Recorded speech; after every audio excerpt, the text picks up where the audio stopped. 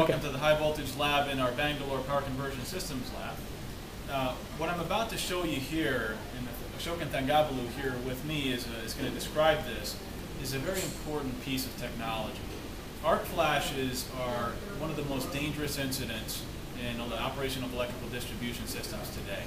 You know, many people die every year, you know, from arc flash accidents in switchgear and in distribution panels. So this device is critically important in transferring that arc flash blast away from these distribution panels and circuit breakers to a very safe and contained device.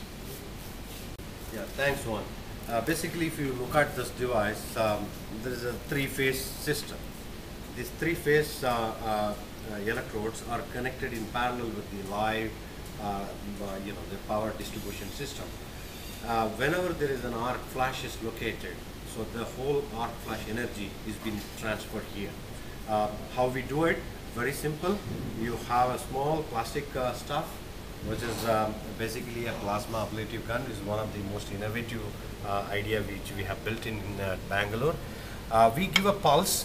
This pulsed energy will create a huge amount of plasma, which bridges all the three phases. Essentially, what we do is we deliberately the short circuit to the system here, but it is within the containment. So the open arc has been transferred. The all energy is here. So you safeguard the the people who are working nearby, infrastructure, the electrical system, and so this particular containment, it can handle up to about 100 milliseconds.